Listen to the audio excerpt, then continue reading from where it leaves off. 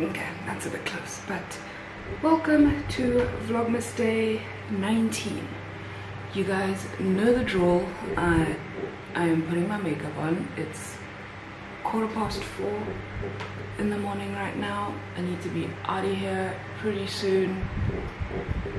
And I am doing a 4-leg today. I'm only gonna get back home at about 5 p.m. tonight, and I will catch up with you guys then.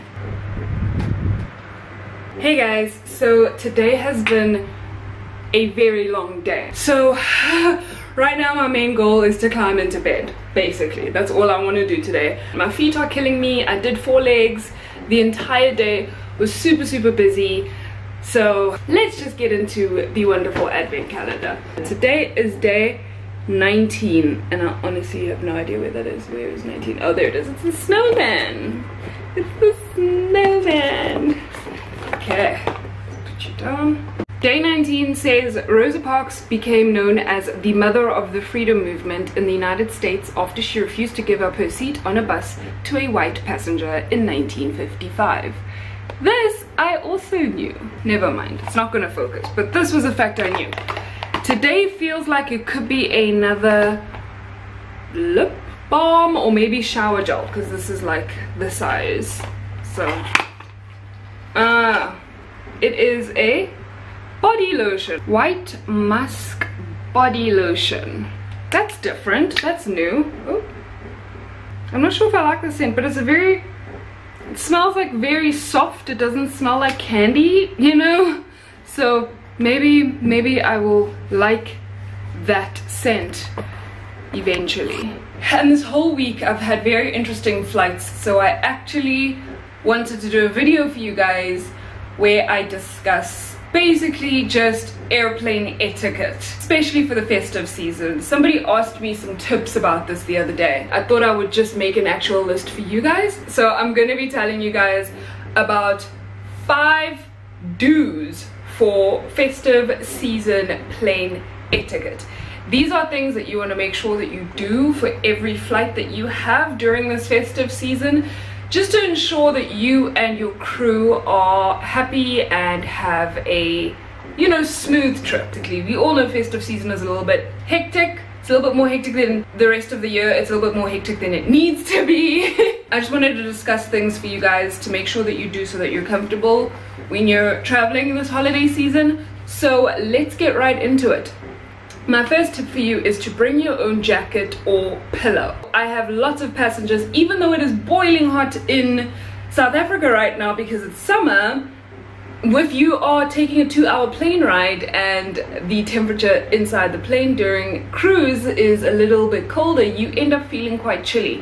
And the thing is, us flight attendants don't really notice it that much because we are the active subjects. We are running up and down the aisle, we are doing the service, we are attending to call bells, and so for us it takes us a little bit longer to realize that it's cold, you know, so you guys need to usually bring it to our attention. If you just want to avoid like freezing over, try to at least bring yourself a little blanket if you have one, like a little throw blanket, and if not, then just so that you are a little bit more comfortable during your flight, bring yourself a pillow, a neck pillow, whatever, in case you want to take a nap, or a jacket or something like that, because especially if you're flying around South Africa, most of the airlines here will not provide you with blankets. Actually, I don't think any of them will provide you with blankets and pillows for a 2-hour flight, so keep that in mind. Next, please try to take selfies when you are getting off of the plane or like when you are on the flight, and just to try not to delay boarding that much. Next tip is to bring entertainment for your children, because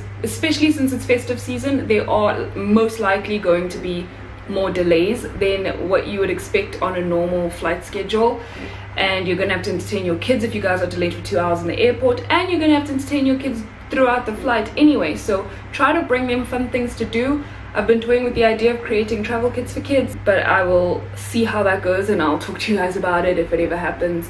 But yeah, so I think that's a good idea. Just make sure you don't forget some type of entertainment for your kids, and not necessarily a screen, because you don't want your kids, if you're delayed 5 hours and you still have to do a 2-hour flight, like you don't want your kids focused on a screen for 7 straight hours, you know. You want them to be coloring in or something, I don't know, a puzzle, whatever you can find. Bring their favorite toy with you if you can. Then go the extra mile with complimenting your flight attendants and crew.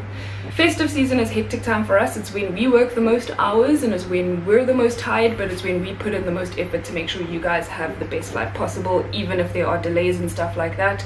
So it just goes a long way if you guys just give us a sincere thank you or whatever. Last tip number 5 is for you to pack an extra outfit and some snacks in your carry-on bag because of the festive season rush and everything.